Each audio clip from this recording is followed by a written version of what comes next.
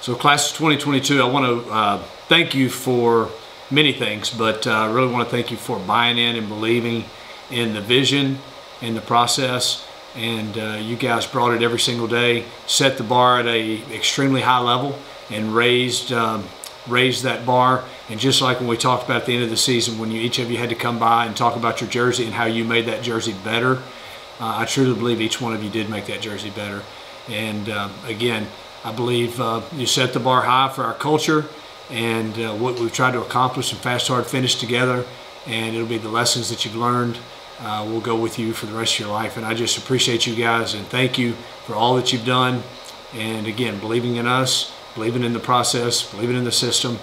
And you know, as coaches, we are always here, and I'm certainly will be here forever to help you guys any way I can throughout life. I know each and every one of you will be successful carrying the same principles that you put forth on the field, carrying those forward from here on out in life. So love you guys, and Fast Hard Finish together always.